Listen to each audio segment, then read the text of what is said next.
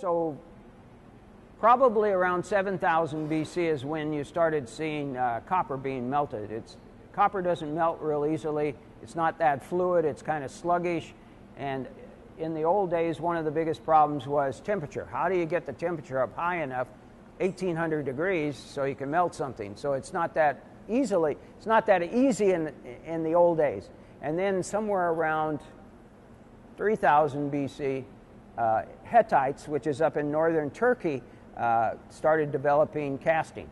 And they started with a simple open-face mold, and they pour copper into it, so they could have on the inside, that down part of the mold, they could put like decoration or anything they wanted. So one side would have decoration and the other side would be flat, okay, because of open mold. So then they came up with, obviously somebody came up, why don't we put two together? And then we can have decoration on both sides.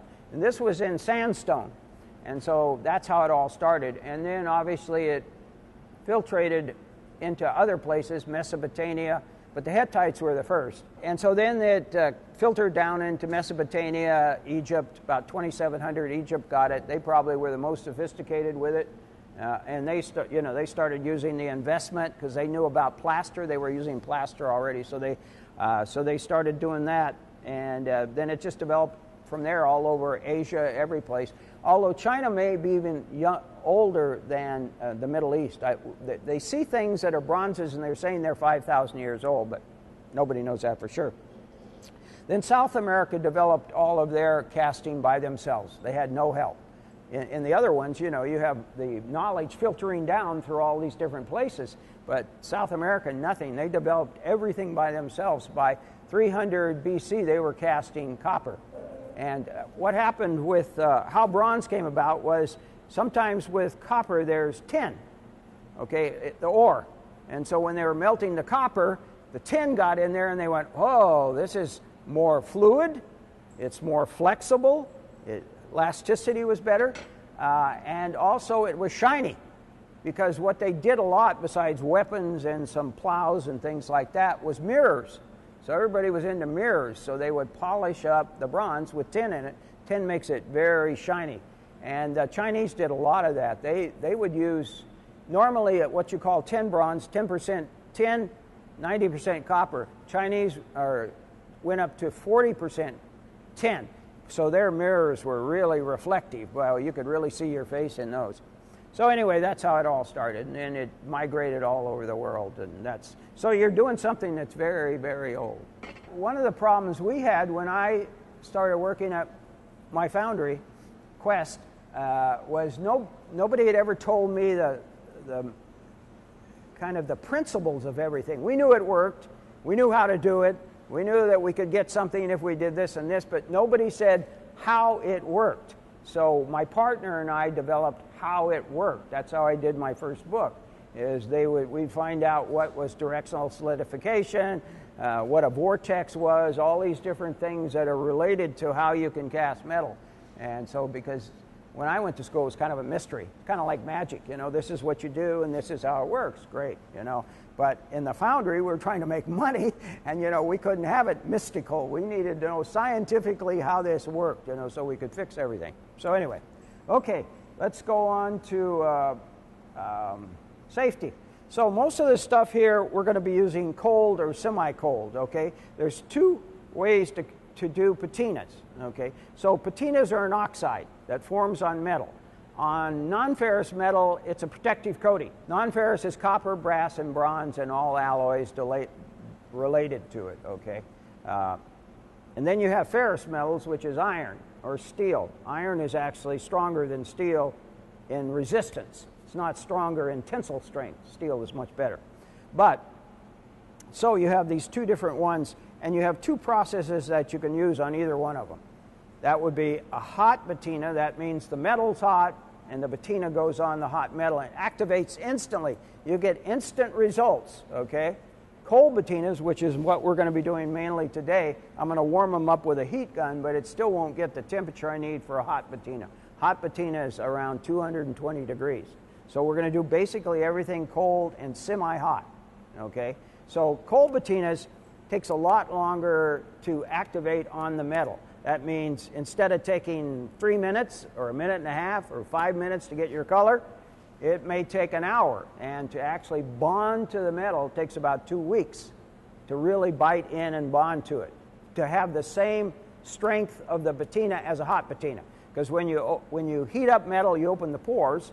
So when you shoot the patina on and the metal cools down, it locks in the patina. So it's very strong, very quickly. Cold or much more fragile, okay? But we have all kinds of different patinas here. We have acid patinas, which means the acid is actually starting to affect the metal, starting to attack it, actually, but it leaves a protective coating called an oxide, okay? So when you see a green patina on copper, that's an oxide. That's formed because the copper is going, oh, I need to protect myself, or bronze, or brass. Iron and steel is trying to do the same thing. The problem is it doesn't do it. It's actually eating the metal, okay? But iron is at a slower rate than steel. So iron, you see iron pieces 1,500 years old, still around. You would never see steel that long. It would never last that long. It would start to break down so much quicker, okay? So we have two kinds of patinas. We have hot, where you heat the metal, put the patina on, and it activates. And cold, where you put it on and it goes much slower. Now there's also, besides acids, we have non-acid patinas, which again are oxides, but the oxides have already formed, greens, browns, reds, oranges, and we're putting those on there and they're laying on the surface. Some have a binder, so we bind it to the metal. Some don't have a very good binder, so you have to put a protective coating over it after you're finished. So we have a lot of different possibilities. We also have lacquers with color in them, so you can tint your patina if you want. We have Smart Stain, which is a water-based, a water-based coating that you put on. It again has patinas or colors in it, and so you can put all kinds of colors on that way. So we have a lot of different ways to go depending on what you're working on. Later on today, I'm going to do ceramics. We have coatings that put metal on ceramics, and so you can do the same thing as I'm going to do here today. With these, you can do them on anything you want. Cardboard, you can do them on steel, you can do them on clay, you can do them on anything you want. It'll look just like a real piece of bronze or a real piece of copper or a real piece of brass. Okay, so we'll do that later on today. Okay, so all of these are good for sculptors as well as jewelers. So jewelers are real good with our products. Ceramicists use them too with our coating. I do ceramics too. I taught ceramics. I've taught everything except jewelry and printmaking. At the academy, I taught life modeling, drawing, painting, and I taught one other. Basic sculpture. I taught 4 classes when I was here. Okay, here we go. So you have what you call base patinas, what I call base patinas. Could call them very traditional patinas. And what they do is they turn the metal. This could be iron, steel, bronze, brass, or copper, generally either a brown or a black, and that's called your base patina. That could be your total patina, or it could be the starting point for something else. What happens when you put something on that turns it brown or black, and you burnish off the top, you get the dark in the recesses. Okay. Now, let's just go into one thing over on the board here. If you don't have good metal preparation, then the thing is not going to stick.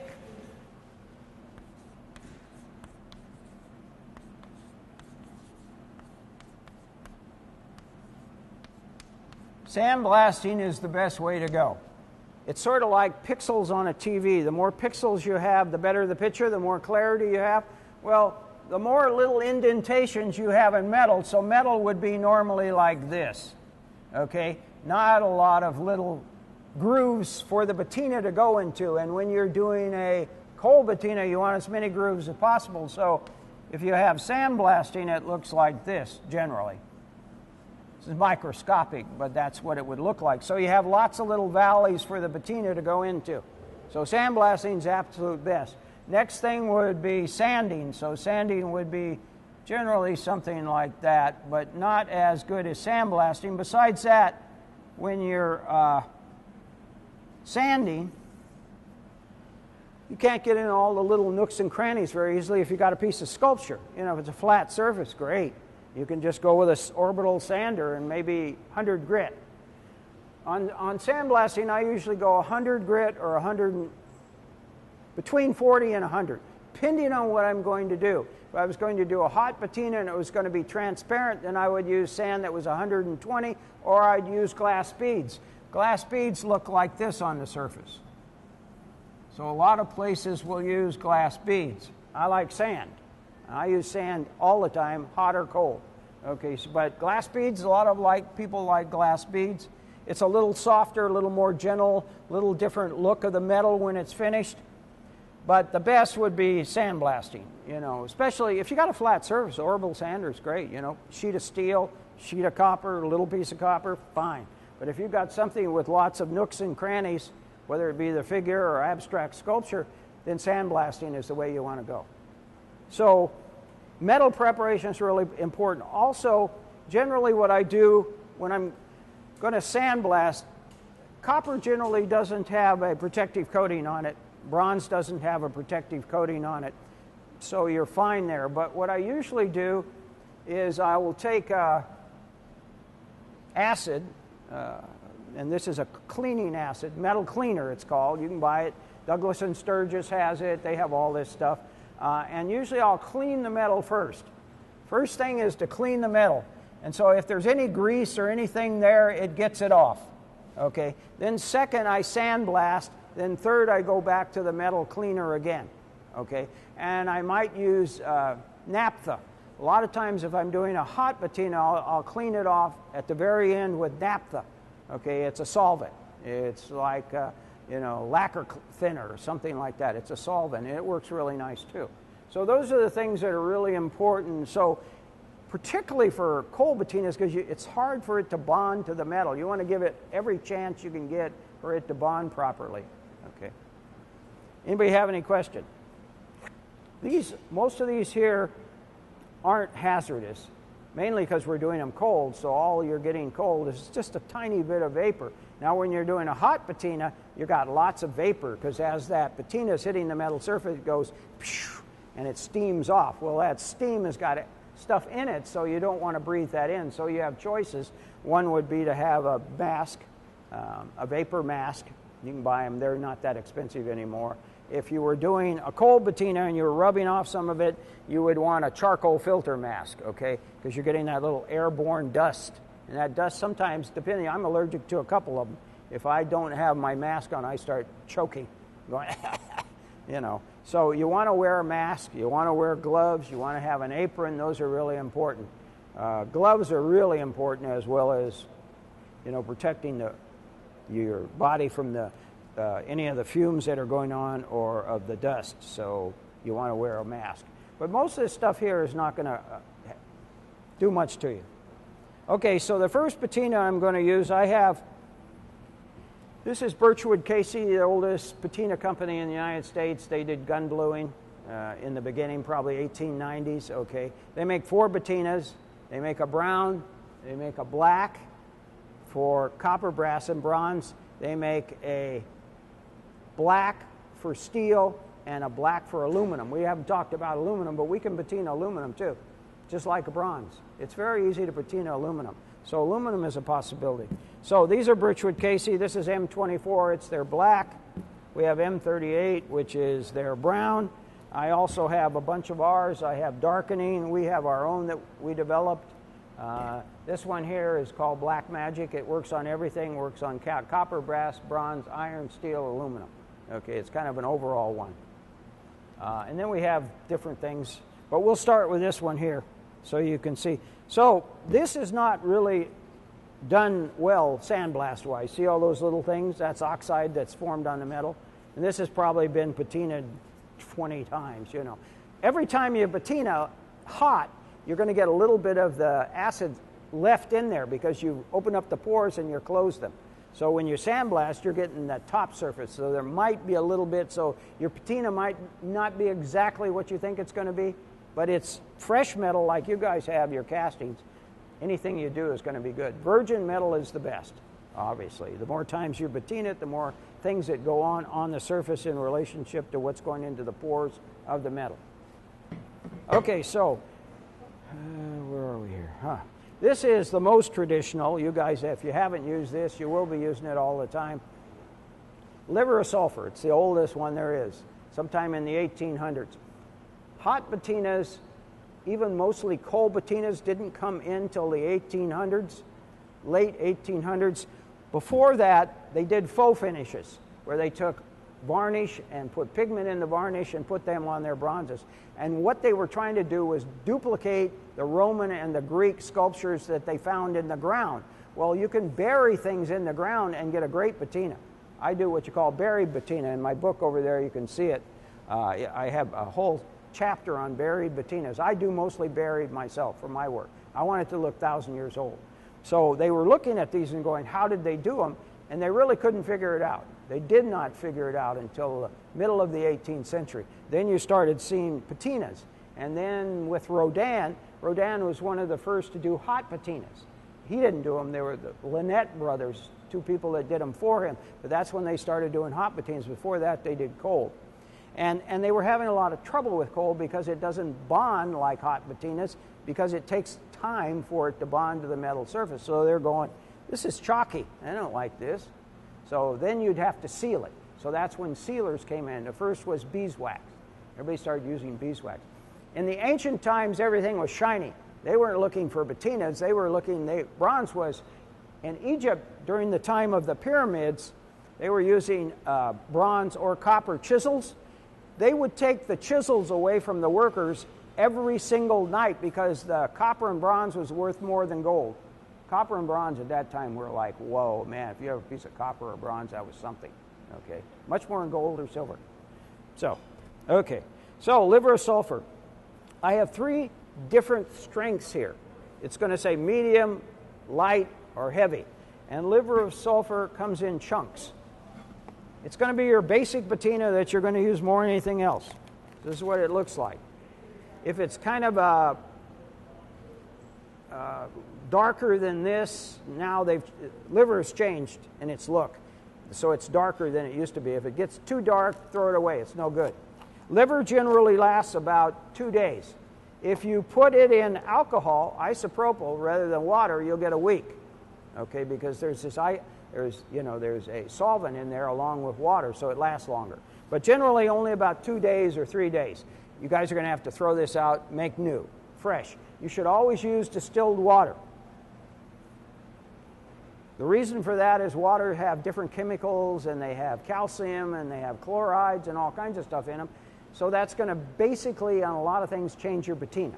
It depends on how accurate you want to be in the colors. Lou wants absolute colors in his. If you look at his, it's in the book there. Some people don't care. So if you don't care, that's fine. Okay, so you're going to see this forming very quickly. You start to see it forming, okay? This is a medium. Now, if I put the dark on, wherever the dark is, here. This is strong. Let me show you what strong will do. That's what medium will do. So in 5 minutes, that'll be browner. Okay, watch what happens when I put the... We're leaving all this stuff for you. This is all for you guys to do what you want with. You'll see how much faster this goes. Now, there's a good part to that and a bad. You might not want it to go too dark. That's up to you. But we're going to take this off anyway. It's not going to be like this. This is just a starting point. So you can see how much stronger the strong is as opposed to the light or weak. That's what I put on there. Okay, so then the next thing, a lot of patinas, not all of them, we'll talk about ones that you want to neutralize and ones you don't want to neutralize, okay? So this is called a Scotch-Brite. This is what you generally... Yeah, liver smells stinky. I have a story here at the Academy. Another one is ammonium sulfide. That's stronger than liver. So my grad assistant at the Academy on Sutter Street, that building there, he wanted to do a piece using ammonium sulfide. So I had a gallon container. I gave it to him. So I'm at home working on my sculpture, looking at the TV, and I go, we're going to have to evacuate this building. There's this incredible thing going on inside. It's smelling up the whole building, and everybody's leaving. I went, oh, that looks like my building. So what happened was my assistant, he was a character, had dropped the gallon container of ammonium sulfide in the basement. It went right up the shaft of the elevator and permeated every single room. That nobody could go in for 3 days. I'll give you even a better one than that. So I'm taking ammonium sulfide to, I was doing a seminar in Canada. So I take the plane out of Princeton, get it to the airport, Newark, go in and had a drink. I drank then, and got on the plane. So I had put the ammonium sulfide in a special container, big, thick plastic, in a box. So they had put it on the plane. So I'm sitting there, we're getting ready to take off, we're down the runway, and all of a sudden this lady comes on, stewardess, and she goes, is there a Mr. Seward Johnson? That was my boss. And I went, well, Seward's not here. And then they said, is there a Ron Young? And I went, yeah. Everybody, they said, well, could you come to the front? And this was on a Boeing 747. So I came to the front, and everybody's looking at me like I was a terrorist. There weren't that many terrorists back in that point, but that's what they were going. Why is this guy? They stopped the plane. They brought up one of those ramps, you know, those ladder ramps, opened the door. I got out. There was 4 FBI agents on the ground there. Came down. They handcuffed me, took me into this room. They said, oh, and then they had the bomb squad with all their stuff on, and they had gone into where all the luggage was and everything, and they had this little thing, and they brought out my box, and they put it down, and they took me in this room, started interrogating me, and they said, what's in that box? And I said, nothing really bad, ammonium sulfide. And they went, ammonium sulfide. So they brought it up on their computer, and they found it was nothing. But they stripped me down completely. They kept me in there for 45 minutes, and then they let me come back onto the plane. Not the ammonium sulfide, by the way. That box went. Okay, so that's liver of sulfur. Okay, it can be darker, lighter. If you're going to do a hot patina, I always tell everybody, make sure you get all of the dark off, because when you heat it up, it's going to have some dark going back into it. Cold patina, this is fine the way it is. Now, if you see I put it into water, that's to neutralize the chemicals. All of your base patinas, and I'm going to show you a couple, you need to neutralize them. So these are Scotch-Brites. This is gray, what I usually use. This is green, a little more abrasive, sort of like sandpaper. Okay, this is a more abrasive one. Red is more abrasive than the green, and then you have white, which is useless. This is probably, if you were talking about steel wool, 4/0 steel wool, it's useless. I never even use it. So now this gives me nice tones, and what we're going to do, hopefully, with you guys throughout the day, we're going to work on your bronzes. So I'm going to help you with your bronzes. But I'll kind of give you an idea of what we're going to be doing. Okay, so here's one, liver of sulfur. If it has streaks like I've got right there, you keep working on it. If it's a hot patina, which you guys will do eventually, you might heat it up, look at the darks and lights. Maybe it's too dark, go back, Scotch-Brite it again, heat it up again, and go, that's what I want to start with. Okay, because it's your starting point. Anybody have any questions? It's a lot of information, you know. I used to do 2-day seminars. By the second day, everybody was glassy. You know, they go, you know, they couldn't take any more information. It's too much. Too many streaks. You don't want streaks, because those streaks, if you're doing a transparent patina, are going to show up. Now, if you're doing a cold patina, doesn't usually matter, because all the patinas we have that are cold are generally opaque. Opaque green, opaque blue. Okay, so it's not as important on this base coat, if you want a base coat. Here, you can pass this around. I got a streak on it, but that'll have to be. It won't hurt you. I mean, there's nothing on there. Okay, we're going to try one of Birchwood Casey's. We're going to try their black, and that's M24. So if you guys want a black, M24 is your thing. Now, you're never going to get a jet black in the beginning. You're going to have to put the patina on 3 times to get a jet black. So let me show you what it looks like the first time. Hopefully it won't make me a liar.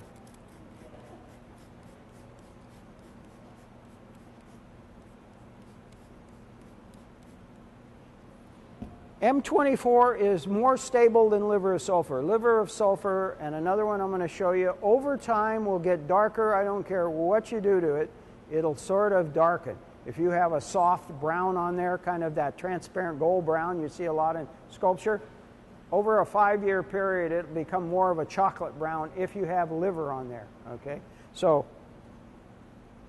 there's M24. Okay, now that's kind of a brown color. So what we're going to do is we're going to put it on again.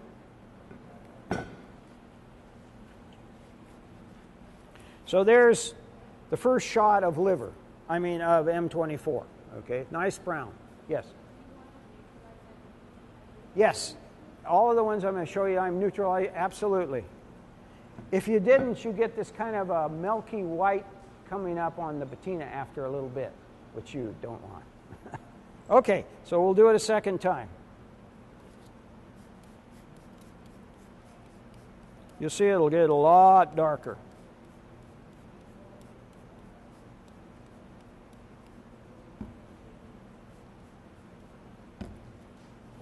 So that's the second time.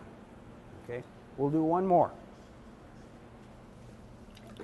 Obviously you'd want fresh running water, not a bucket, because you're contaminating the bucket. I mean, in a short period of time the bucket's going to be contaminated. I will. Okay, there's 2. Okay. I'm going to just give you most of the basics today because it's too much if I give you, it's just too much information.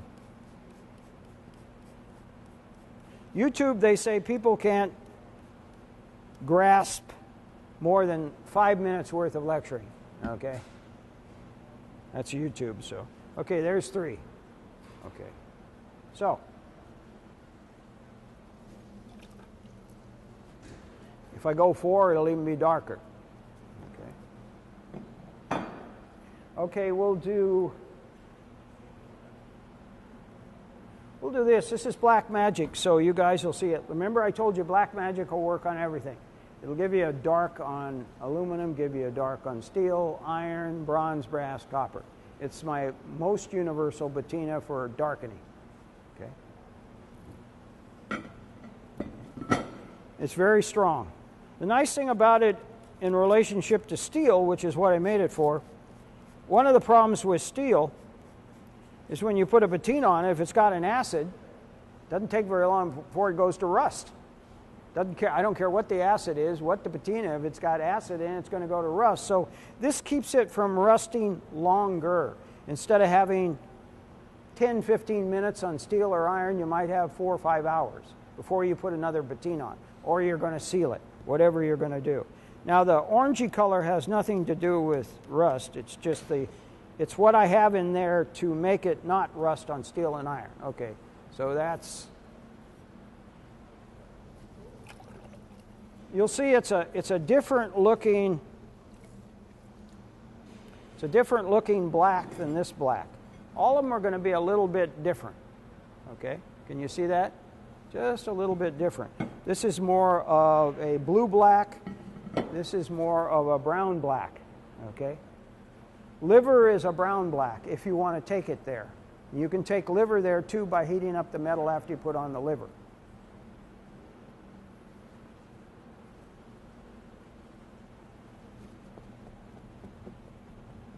And if you see a spot, you put a patina on and there's a spot that's not taking the patina, that means you haven't cleaned it well. There's grease, there's oil, there's something there. Okay, so we'll pass these around. And then we'll work on top of these. What I'm going to do is work on top of them, but remember this is Black Magic. This is M24.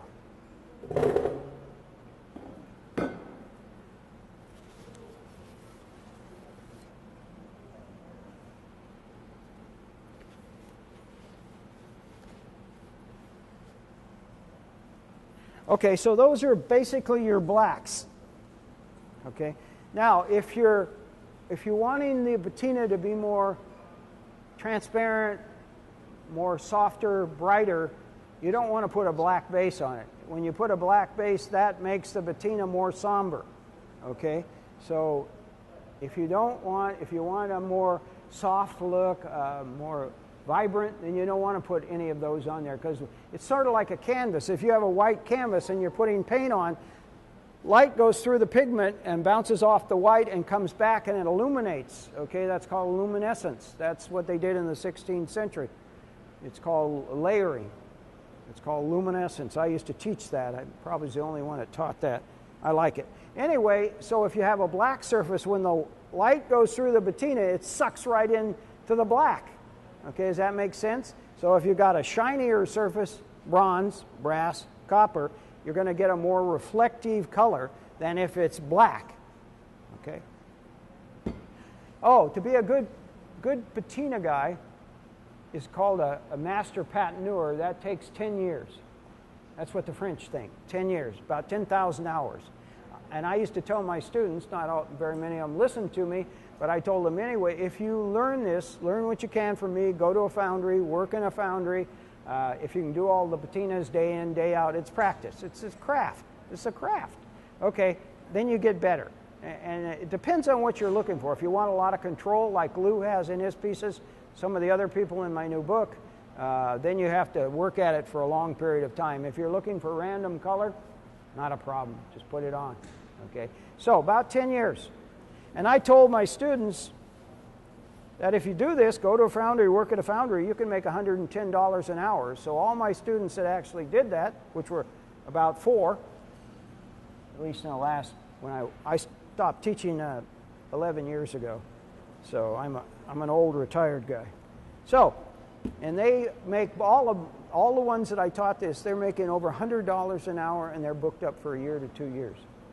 But they both did what I told them. They went to a foundry, worked in the foundry, did the patinas, or for an artist or something like that. And over time, you get better and better, and you learn all the problems, and you learn what makes it work. Okay. Make sense? Okay. So, next one. These are the two you guys will probably be using the most. And that's light green. It's kind of a pea green or an apple green. Goes real quick. Tiffany green is from Tiffany's lamps. This is Tiffany's formula, but I tweaked it a little bit, make it a little bit, I think, better. But that was always a secret. And the formula that we got, everybody got, it's that formula, didn't work like Tiffany's. And nobody knew why, myself included. And I used to work for 2 galleries on Fifth Avenue, Lillian Nassau and Macklow. I restored Tiffany lamps. That's another great field to be in, restoration. But it all relates to patinas, so you learn all this stuff. So anyway, but I didn't know how they did it, and I never was able to duplicate their patina. I had to faux finish. I had to use paint to make it look like the Tiffany, okay? I only learned how to do it about 14 years ago, and I learned the secret. Formula is fine. Everybody thought, well, he left out something. It's not all in there. It is. It has nothing to do, it has to do strictly with application, how you do it. And that's what his secret was. Because workers used to dip them. Workers would take those lamps and dip them in the patina and put them on a shelf, walk away. Okay? And you go, well, if they did that, how come I can't get it? I've been doing this for 20 years. Its secret was in what they did. They dipped them twice, 1, and 2, they were in a high humidified room. That means you have lots of moisture. For cold patinas, Florida's the best. Hawaii's really good. Okay, Arizona, the worst. It's so dry in Arizona, you don't have any water in the atmosphere, and patinas need water to bloom. Cold patinas, not hot. Okay, so this is great. Rainy day, perfect. You're getting all this moisture. And so it causes the patina to bloom, what we call blooming. Okay, so we'll do we have a piece of cardboard so I can block this off, and I'll do half and half. I'll show you the difference. Now, this one you're going to see in about 15 minutes, but it won't reach its full color unless you want to seal it, but you can't seal it till it's dry, for about 24 hours. So what you see in the first 30 minutes is not what you're going to see overnight. It's going to little change some. Every cold patina that's an acid needs humidity. Now that's great in the patina, but it's terrible when you're trying to seal it. Because if you seal in moisture, you're in big trouble. You get all these clouds forming underneath your seal coat. Okay. So we'll watch this mature, bloom. If you have any questions, ask them. There is no stupid questions, only stupid answers, okay? No stupid questions. That's one thing I learned as I got old. I didn't care if I asked a dumb question or not. I wanted to know, and you sit there and you don't ask when you go, I don't know what he's talking about. So ask questions. That's what we're here for. Okay, so this is light green on one side. This is my strongest green. I have a lot of greens, or we have a lot of greens, but this is the strongest one. So we'll put it on liver. I'm putting it on what's my right side. You're going to see a big difference between the livered one and the one straight.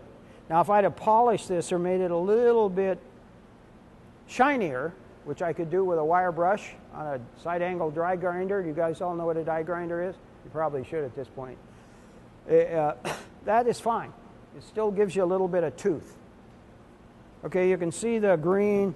Bronze takes a little longer than copper. Brass is the slowest to develop because it has zinc in it.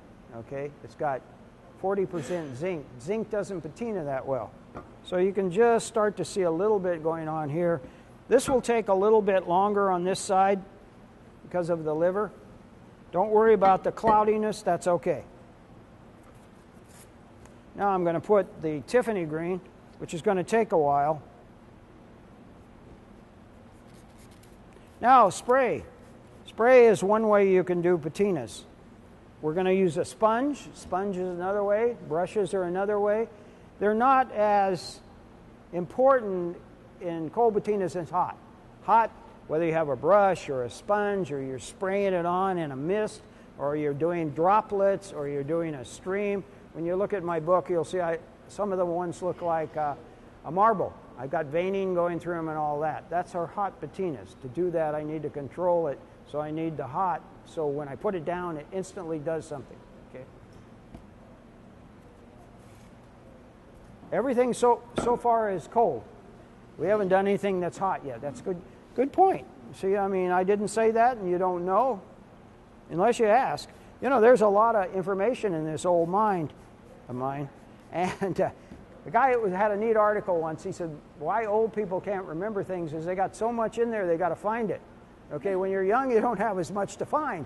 You know, you can go right to it. When you get old, you kind of have to go through the files. What is this? Like, I can come up with things. It takes me sometimes 10, 15 minutes, and I'll go, oh, okay, yeah, I remember. So this is starting to form. It'll take a few minutes. Both of these will take a few minutes to form.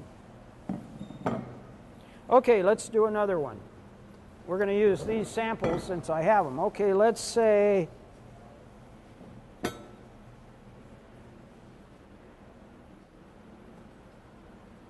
now some of the patina came off here. That's sometimes happens. Okay, depends on how clean your metal is. Cleaner the metal, less chance you have of something coming off. Okay, so the next one is probably one of my favorites, these two here. So, next, those are straight acid patinas forming an oxide. Okay, you got that. What I've done on these two is I've got acid, but I've also put oxides into them already that have been developed. So you instantly get color. Okay, this one is, in fact, there's a guy named Bruce Beasley. I'm going to go over to his studio tomorrow. he's got problems with some bronzes, and I'm going to tell him instead of using cupric nitrate, which we'll talk about later, I'd have him use this. I've used this on buildings, you know, copper buildings, and this will last outdoors 10, 15 years, no problem. It's the most reliable green I have. There's a thing called bronze disease. It's not really a disease. What happens is you have a bronze, you put liver on, let's say base, rubbed it all back, then you put on cupric nitrate, and it turns it a green. You do this hot, okay, and then you seal it. A lot of times it's aquatic things, you know, things that would be dealing with fish and porpoises, you know, kelp. What happens over a very short period of time, because of the alloy of the metal, so all of the bronzes are an alloy of something. Well, the one you guys are using is silicon bronze. It's the newest one. It's the most resistant, it's the strongest, it welds the best, and it pours the best. That's why you guys are using it. It has some disadvantages. One is it doesn't patina as well as some of the other alloys, okay? But that's what you're using. So anyway, on silicon bronze, what you're using, over a period of about a year, you'll get these beautiful blood red spots forming on the green, which I think are gorgeous, but most people don't want them. They want their kelp to look like kelp. They don't want it to look red, like it's got blood on it. So this is to take that place, but let me show you. This would probably, normally I put this in with light green and Tiffany too. This works great. You can mix patinas. Okay, let me say that now, which I haven't shown you. I've only singularly said things. But you can mix patinas. So this is this one. Takes a little while for it to work, but this is the color you're going to have. Absolutely. Positively. No changes. That is the color. Okay, now this is the other one. Again, this is acids mixed with oxides or carbonates. This happens to be a carbonate in there, copper carbonate. This has copper carbonate, as well as one that's called green chromate, which they used to use on the bridges here. Okay, that was what they call a primer. Okay, I've got it in here, so not only are you getting a great patina, and the minute you put pigment, oxides, carbonates in an acid patina, you stabilize the acid. So it helps a lot. Okay, so we'll do on half of this, we'll do this. This, again, is what you see is what you get. Usually I dilute these 50% because they tend to clog because of the pigment, which this one is doing. Can you pour? Oh, no wonder it's doing it.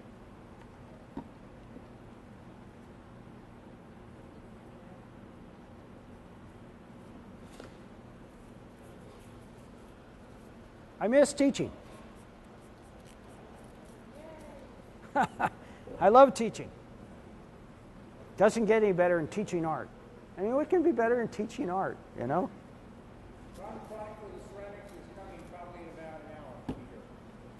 Okay, so here's the other one. Okay, now you can mix those. Generally, I'll mix the two. They're nice mixed. Also, I work these two both into light green. Works great with light green. Okay, so you can have really a model surface. So I could warm this up with a heat gun, which if I can get an extension cord to it, I'll do that. And we'll dry these out. These are very stable, consistent, no problems. Light green, if I was to heat it up, or Tiffany green, it's going to flake. It's going to flake off. Now, another thing while I'm thinking about that. What causes flaking? Because people are always saying, well, my bronze, my patina, my green patina, my light green, or my Tiffany, well, it's flaking off. Well, yeah. What happens is, there's a couple things, but one of them is, so you've got your clean metal, you put your patina on, you're forming an oxide, and then they go, it's not working. So they shoot more patina on. What you're doing is you're undermining your base patina. You're undermining your base patina. Do not do that. Let the thing develop. You know, everybody wants it in 3 or 4 minutes, you know, well, it doesn't happen that way. So you don't want to put another layer on. At least let that one develop completely if you're going to shoot it. Okay, make sense? Okay, you're going to undermine what it's starting to do. It's starting to lock into the metal, and then you put another acid liquid on there, and it goes underneath it, and later on you get flaky. And flaking can also be caused by your metal isn't clean. Another possibility. Okay. Well, this one I can heat up because this works both ways. This to green, hot, cold, whatever you want to do to it. Any questions? Come on, you guys must have something. You can't have gotten all of that. I wouldn't. Another thing you can do is this. I use sponges a lot. These are sea sponges, but you can use natural sponges. You can get by those at the drugstore. You know, they're for in the shower when you're washing your body. They work great too. But the sea sponge is probably a little better. Let's take off this. Okay, so this is going to have a more mottled look. It's going to have blacks underneath the greens. Okay, so I've taken it off. Here I have it. Okay, now let's heat it up, warm it up. Basically, for the kind of cold stuff with heat, you're going to go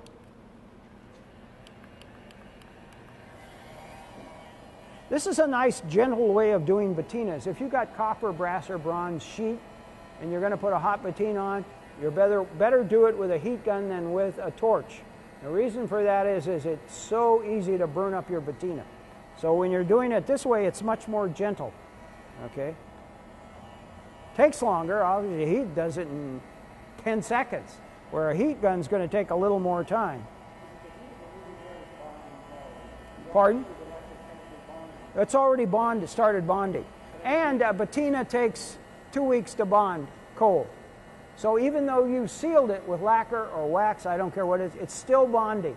If you wait for a month and you sandblasted a cold patina as opposed to a hot patina, you would think it was the same. It would be just as strong as the hot patina. This will actually start to open up the pores. They can use a hairdryer is the most gentle way to do it. This is a little more severe. I mean, a hot herb, but it's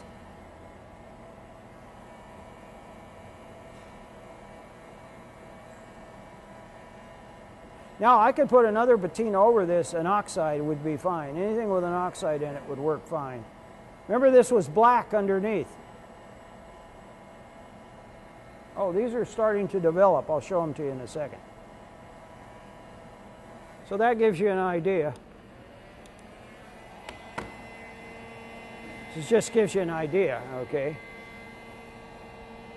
I just did the bottom.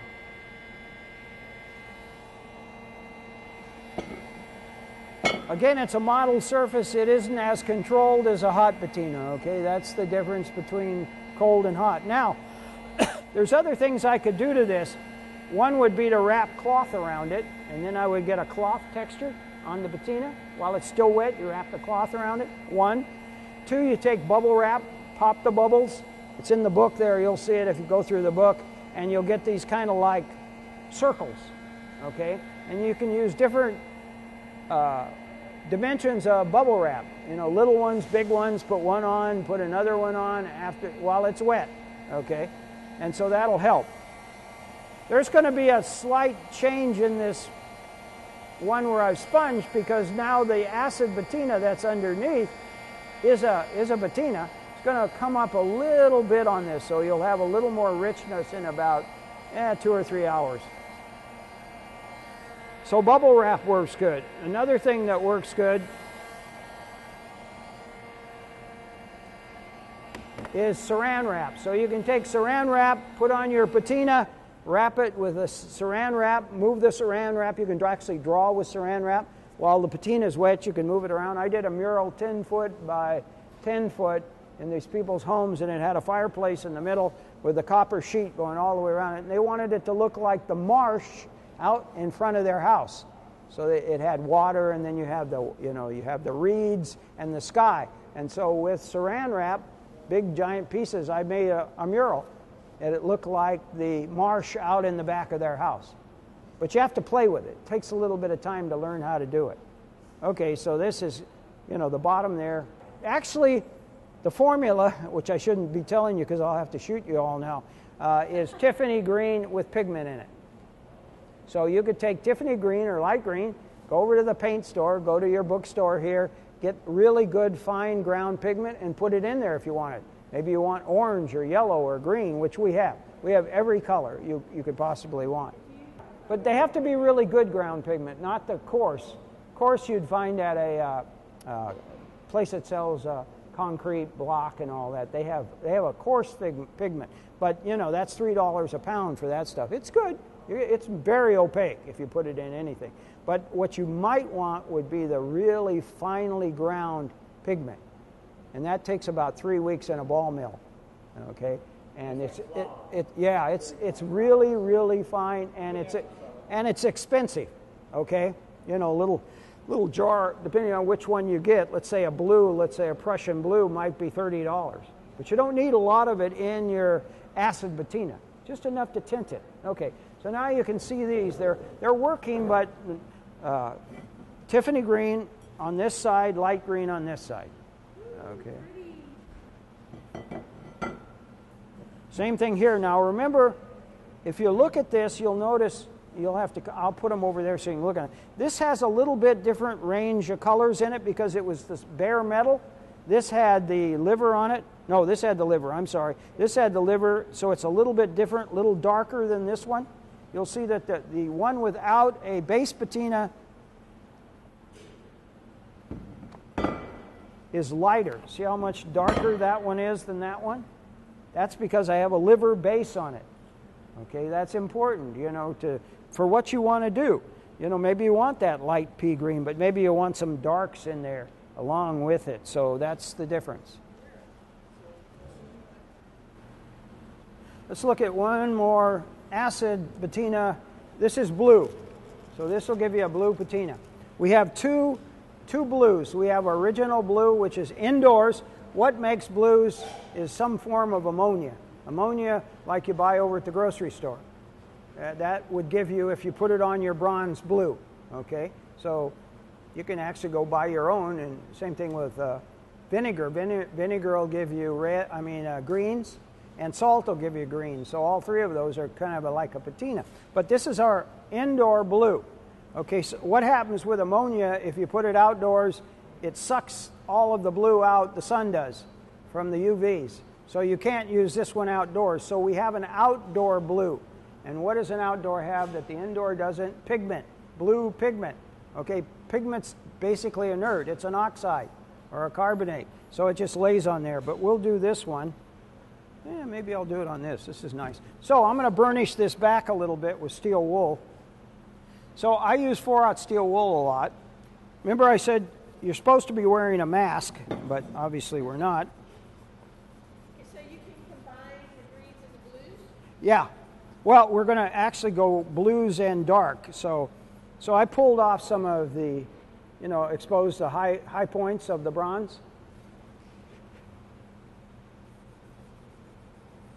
So we'll put some blue on. Blue is faster than the Tiffany's, slower than the light green. Light green would be the fastest thing we have to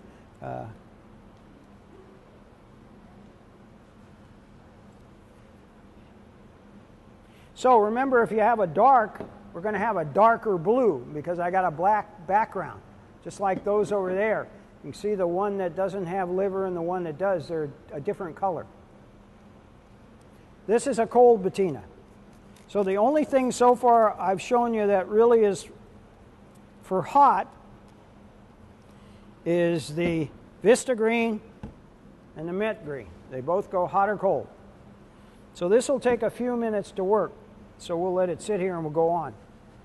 Okay, so on this one somebody asked me if we could bring up other things. So I put a little bit of our dioxide red on there, so it has kind of red veins going on with the greens, the mint green and the Vista green underneath. Okay, now when I lacquer this, because the thing about cold patinas are they're kind of fragile. Hot patinas aren't fragile. That's another reason foundries use hot patinas, is because they're less fragile. Okay, and they work instantly. So you get instant gratification, and you also get all kinds of textures that is somewhat more difficult in cold. Okay, so let's go on. Oh yeah, so So we need to seal all of your cold patinas at some point. We'll do that in a little while. We'll go on here. Okay, so here's one that works both hot and cold. Somebody was asking if we have a rust. We do. But I'm going to put it on warm. So it looks like a rusted piece of steel. Okay, has oranges, browns, tans, and a little bit of yellow. So this is our ferric nitrate, ferric chloride. Hot or cold. If you use it hot, it goes instantly to rust looking. Oranges, reds, yellows, browns, okay? It's opaque. It's an opaque patina. Same way if I put it on cold, it's going to be an opaque. Let me get some gloves.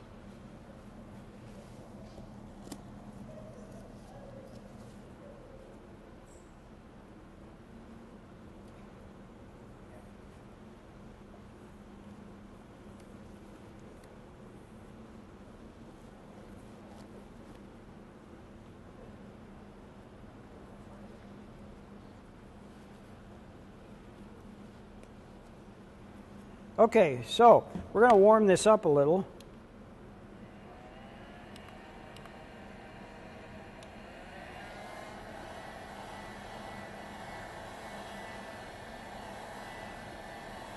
You guys have a nice facility here. One of the things you're going to have to do, I think, as a sculptor, is you're going to have to take computer classes, mainly because they have three-dimensional printers now, which do anything, and also because you need it to do a lot of times your work on. When I work for Industrial Light and Magic making movies. In the early 80s, I did Return of the Jedi's, Poltergeist, E.T., Wrath of Khan, and Dragon Slayer. And I did creatures, and actually they brought me in as a mold maker, master mold maker. But they found out I was a sculptor, and so I got to work on a lot of things. What I'm going to tell you has nothing to do with that. When we were doing Wrath of Khan, it's called the Genesis effect. So it made a dead planet into a live planet. I don't know if you can see that. That was the first time anybody I know of had used a computer. All the stuff we did was handmade. We had craftsmen, all these artists that were craftsmen, and so we made everything from scratch. It took months to make these things that you can do on a computer now. But, so I had a lot of friends there, so I had two of them come down to Long Beach, talk to my sculpture class, and what they did in the beginning is they let go all of the artists to work on computers and bring in computer people. What they found is they were better off to teach an artist how to use the computers and do computer graphics. So that's a good thing for you guys. So you really want to get involved if you think of this as your, not a hobby, but something you're going to want to make a living at, Mold making's a good one. Welding's a good one. And also computer design, three-dimensional modeling, things like that will all help you out.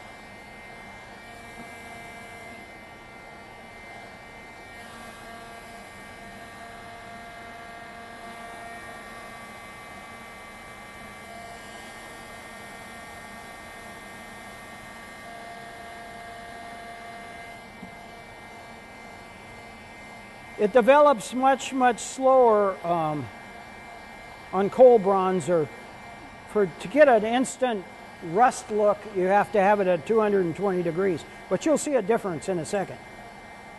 You'll see a kind of a soft brown. This is one of my favorite patinas. I use this all the time. It works good also on our metal coating, but what it really works good on is cheap latex paint.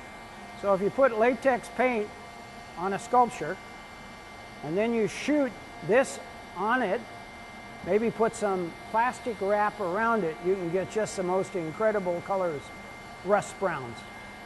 But we're getting something. I mean, it's coming. I just wanted to, we've gotten blues, we've got greens, we've got a kind of a soft brown, we've got a black, so you're kind of getting some basic colors. The whole thing is practice.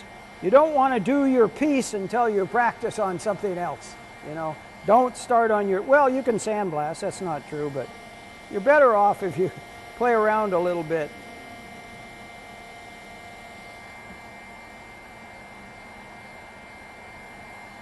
I spilled some liver on this one a little bit, so we're getting different kind of colors coming up.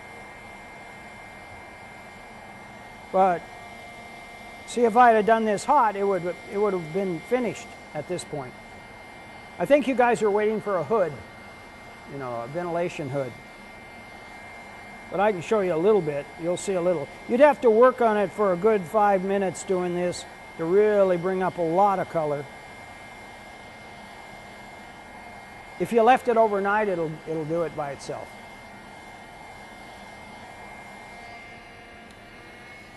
But you can kind of see color. Now let's say I decided I want to bring some white into it. So this is our dioxide white. This is not an acid, non-acid, okay? Works great over patinas. It can work by itself, but it works great over patinas. So I'm going to take a sponge and I'm going to do a little bit of veining.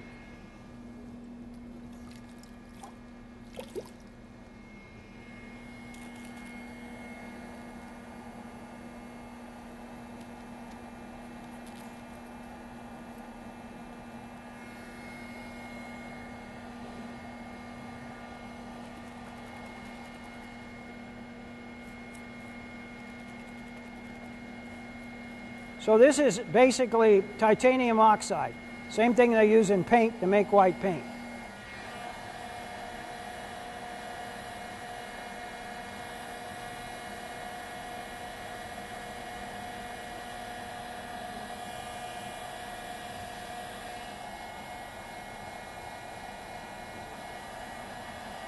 We'll pass this around in a minute.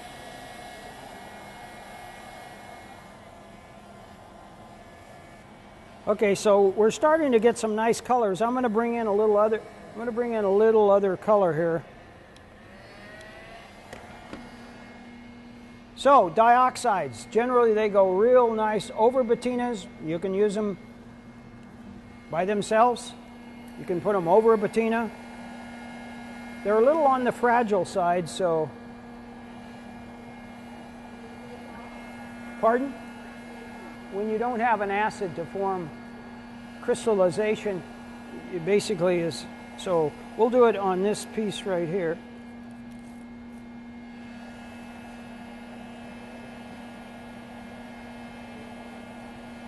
So this is called layering. Okay.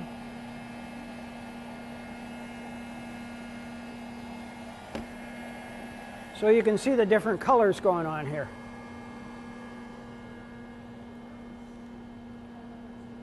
So this is layering.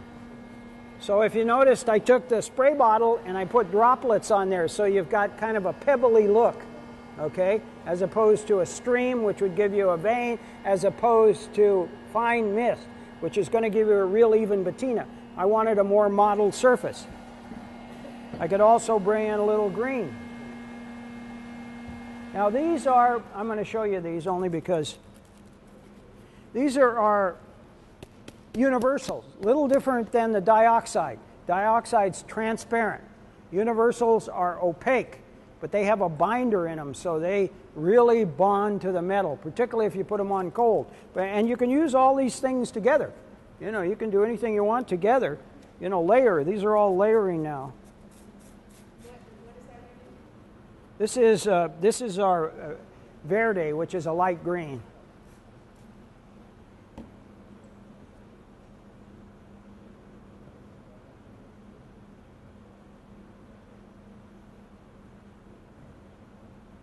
So this is going to instantly give you some color.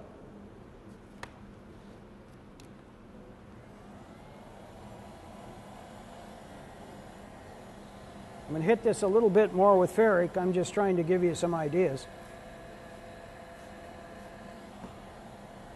When you put an acid over it, it kind of subtles out the color. I'm going to put a little bit more pebbly in this.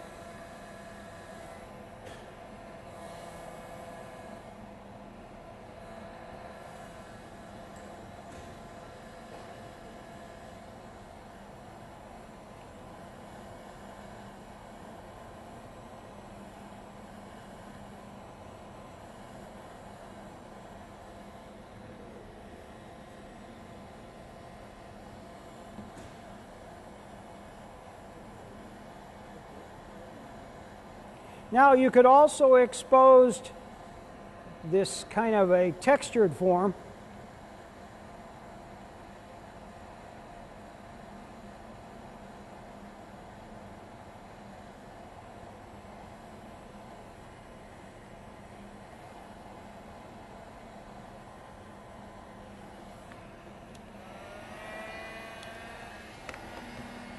So here's a bunch of different, I've showed you different looks, but you can kind of get an idea, okay?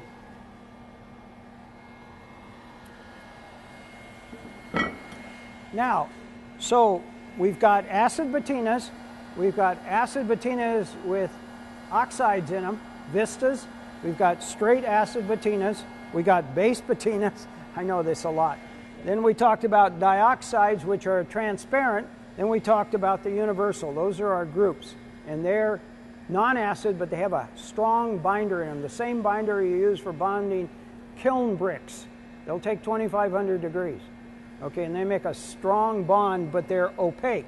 So you got dioxide, transparent, and all of the rest of them basically are opaque. So this isn't ready to put a seal coat on yet. It's dry, but it probably needs more time to evaporate the water, wick the water out, okay? In this one you can see the greens and the blues forming. That's pretty. That really is pretty.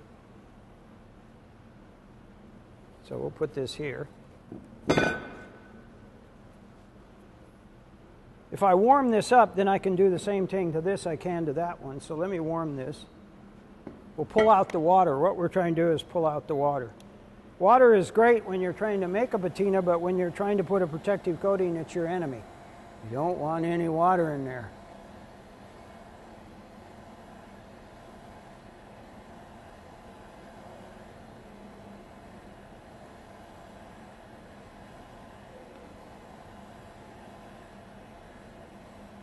Are all of you freshmen, sophomores? Raise your hand if you're a freshman. Sophomores? Any juniors or seniors?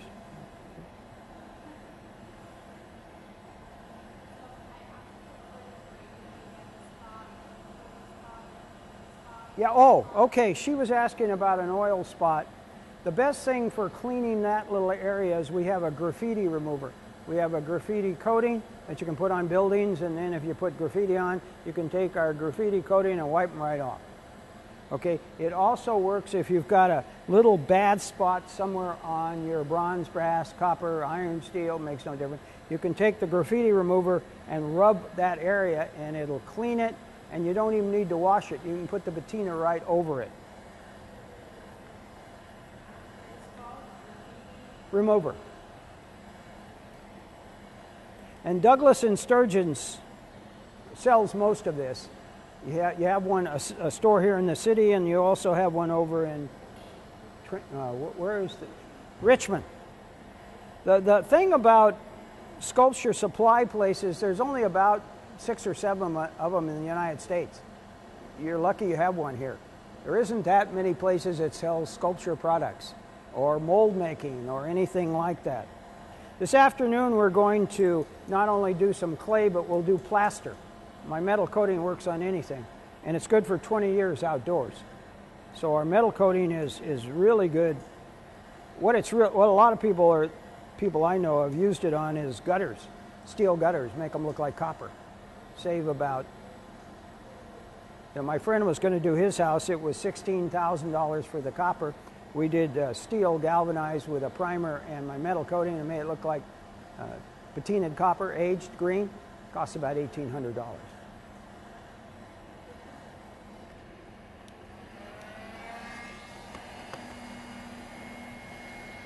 Okay, now, if you put on a lacquer, so we have 2 kinds of basic lacquer. We have our EF, which is environmentally friendly lacquer. That means the VOC is very low, meets OSHA standards. And then we have a regular lacquer. They're both the same strength. They're just, depends. If you're a green person or in a green area, you might want to use this one. Also, it's less toxic. Less VOCs, the less toxic it's going to be. This is a matte. This is a satin. We have satin and matte. And we're leaving all this stuff for you guys so you can try it out. So this is what you'd want to seal. This is your metal surface. You got your patina here.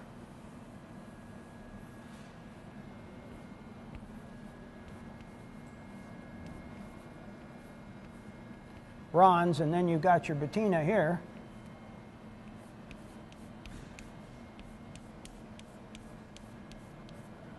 What you want to do with your lacquer, either the EF or the regular or whatever you buy at Home Depot, what's nice about all our products is we have all of the UV inhibitors in them. Rust inhibitor, chemical inhibitors. We've got all the inhibitors you need if you're going to go out into the environment. You know, which ours is one of the very few that have all that, you know. So now you've got this, which is your patina.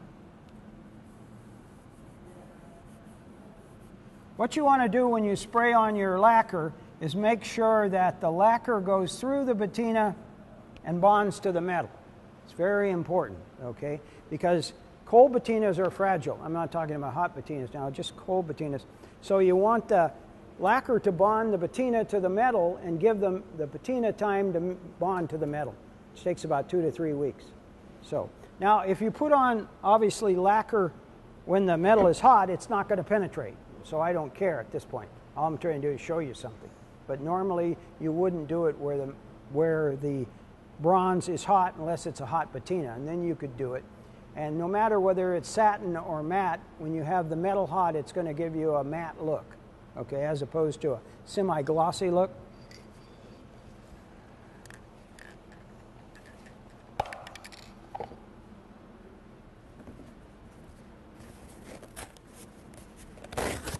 So I'm going to do kind of a half deal here. So I'm going to put half of the clear lacquer on.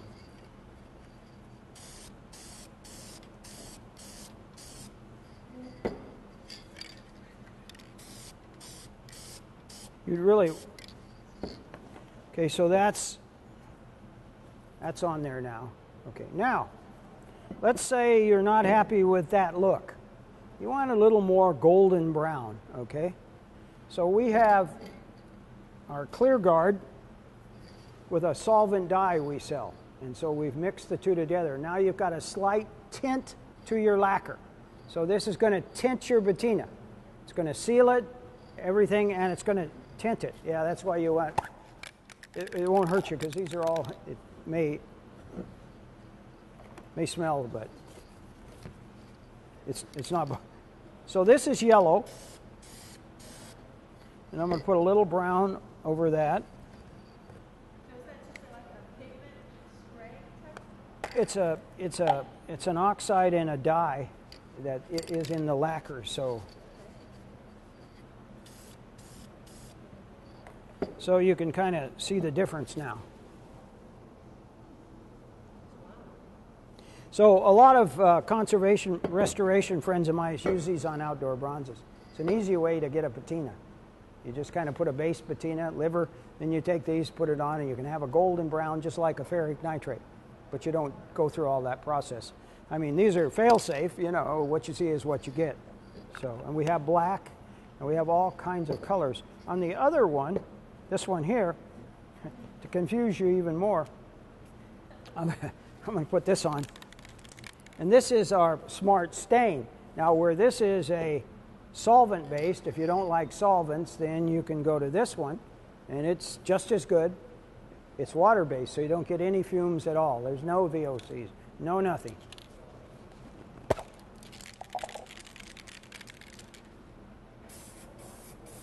Again, we make it so that there's just a slight tint to it, okay? It doesn't completely eliminate anything. It just gives you a slight tint.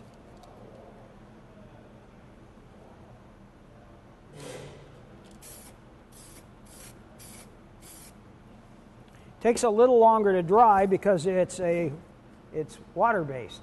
Solvent bases they wick quickly. Water-based take a little bit longer, but so that's with the red over. Okay, so this is environmentally wonderful. It's great outdoors. All of them have inhibitors and everything in them.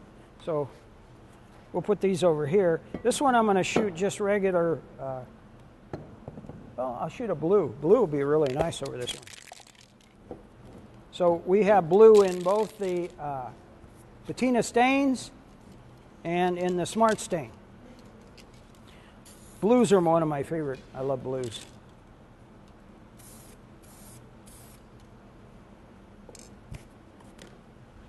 There's the blue. Okay. So we'll put these over here. You can look at them.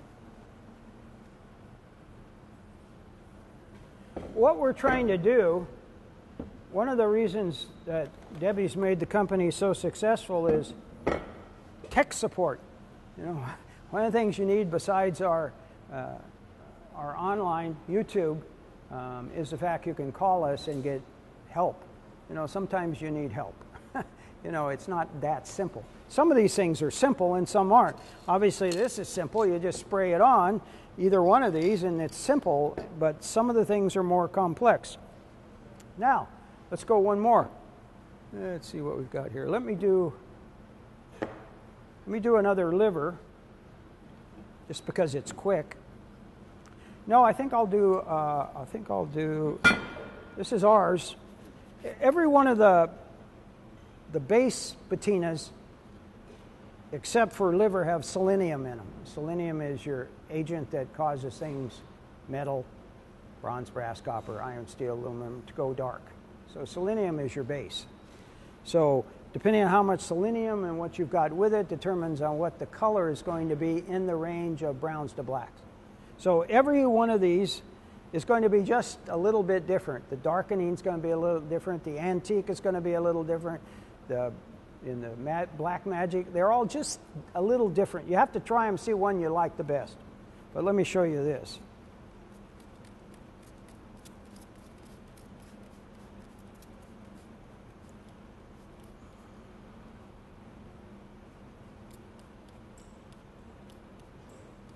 So we'll let this come up for just a minute and then I'll show you some stuff. There's not a lot that works on sterling silver. Okay, one is liver, which if you've taken jewelry, that's your standard. So ferric nitrate, ferric chloride will work if you heat up the silver. Okay, it'll give you a slight brown, different brown than liver. All of the dioxides and the universals will work on silver. All of the patina stains or the Smart Stains will work on silver. Okay, but you're not getting a lot of reaction. At least you're getting some reaction. If you had gold, you're not going to get anything. Gold basically retards any kind of oxidation. Okay. Okay, so we got this. Let me take down a little bit of this. So this is our darkening. Hasn't gotten to full place yet, but it's getting there. It's developing. Takes a little longer.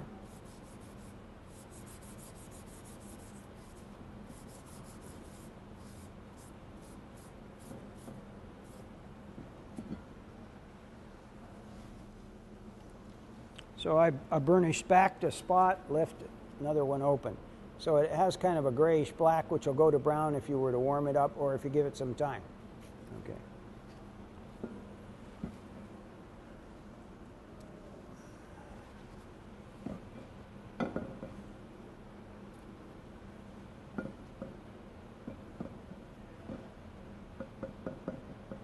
Okay, let me heat this up. Now, with all of them, you can heat them up after you put the brown on and neutralize it. And then you might want to burnish it back more depending on how much darker it gets. Because they all have selenium in them, so they're...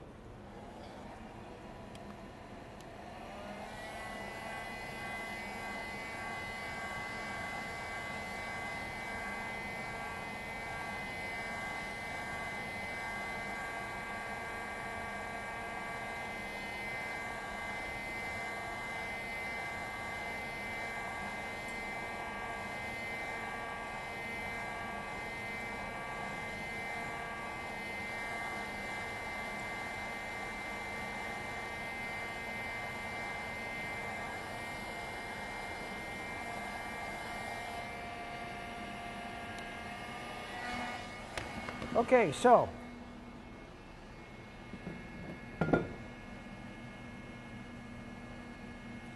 we're going to put, okay, next thing we're going to talk about is colored waxes or wax. And I know there's only a couple companies in the United States that makes waxes for metal. All the rest of them, Johnson's Paste Wax, Staples, Bowling Alley, Tree Wax, which would be my favorite if I had to pick one of those, are made for wood. Ours are made for metal. They've got all the inhibitors and stuff in them. So what I'm going to do is I'm going to put some wax on these and tint them. So that's another way of going. Okay. The difference between the lacquer and the Smart Stain, the protective coating that's in those will last maybe 3 or 4 or 5 years. Waxes are generally only good, we're talking outdoors. Indoors, you don't have any problems. It's always outdoors. You're probably looking at a year, maybe a year and a half. Outdoor needs maintenance. That's something people don't seem to understand, that by all these bronze and brass clad windows and doors, which are really expensive, and then they have a brown patina on them, and within a short period of time it goes green. Well, that's because the protective coating, if they have one, is broken down. And so maintenance is a real, I think a person that wanted to go into something could go into restoration and probably do pretty good. So going in and knowing that the wax only stays, the texture will only be on for a year, are you doing that because you want them to call you back in a year? No, we don't say that. You know, some people want wax. They want wax. Wax is the way they want to go. All you do is try and inform them that the wax isn't going to last that long because it breaks down, even with all the things we've got in it. It's going to. You can't put lacquer on top of wax. You can, if you only have one coat of our wax, you can put lacquer. They bond somewhat. Basically, you would like to put the lacquer on first and put the tinted wax over the top. Okay, so normally I would tell people, put your, saying that you want to put, you could put just the wax on, but, so this is one color, and we're going to put 2 colors here, and then I'm going to put brown on the other side, but, so this is wax. Okay. Outside. Inside, fine. Okay, let me put the other one on.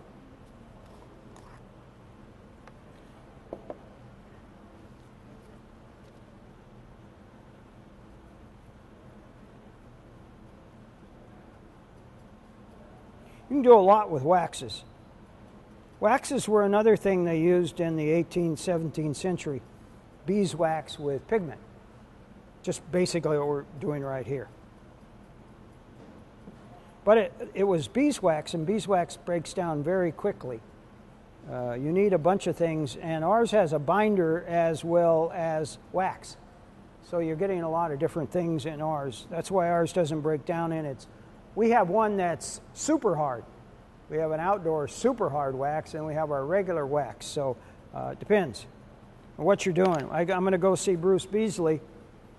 He's an artist here in the Bay Area. He's probably I know he's the richest Bay Area artist. And if you haven't looked at his work, it's in the book there. Anyway, he wants me to come over and talk about some pieces that are in Palm Springs where it gets 120. And the wax he put on, which I gave him our wax, didn't use it, broke down. So everything went. So the whole piece went to crap. That's what happened. Okay, I'm just doing one side so I can show you, but this is what you could possibly do with wax, with a base. And I'll buff it up. It takes, okay, just to give you an example, a guy calls us and said, your wax failed. I put it on my bronze, put it outdoors, failed within 2 or 3 days. So I said, well, first you have to ask them what they did. And then you have to kind of read between the lines because they don't tell you. They say, I did exactly what you said. You have to kind of read between the lines of what's actually going on. Anyway, so he said, and I said, okay, how soon after you put the wax on did you buff it? He said about 5 or 10 minutes. He took all the wax off. Rule of thumb, on wax.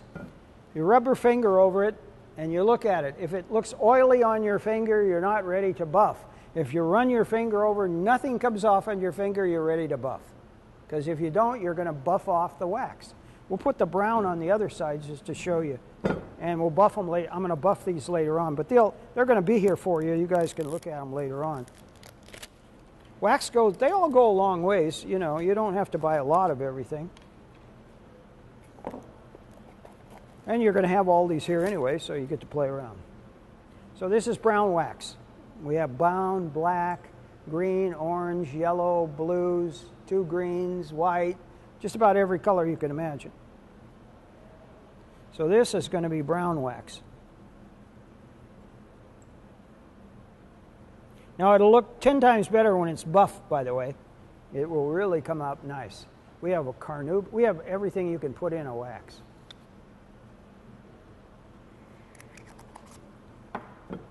The only thing you have to do with our wax is make sure you get all the streaks out if you're using a brush. It's 5 times harder than any other wax. If you let it get dry and you got streaks, you're not going to buff them out. You ain't going to have them. You're going to have the streaks in there. So now this is just liver with brown wax.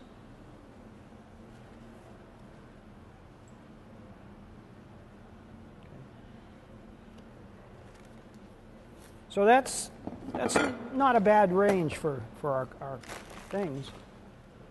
Oh, let's see, what else was I going to show you? Okay, the other thing we have, and we didn't bring it, was oil. Basically, oil is really good for steel and iron. Because what happens is you, with our oils, which are tinted too, just like our waxes, is that it wicks water. So that means if you put it on something, particularly steel and iron, what you're really worried about, it wicks out the water, okay, and that's real important. So it seals and wicks at the same time. I used to put it on just a little bit warm. If you put it on warm, here's the thing. If you put it on warm, obviously you've opened the pores of the metal, and when it cools, it locks it in a little bit, depending on how hot it is. So I always try and just warm it up a little bit. Yeah, thank you.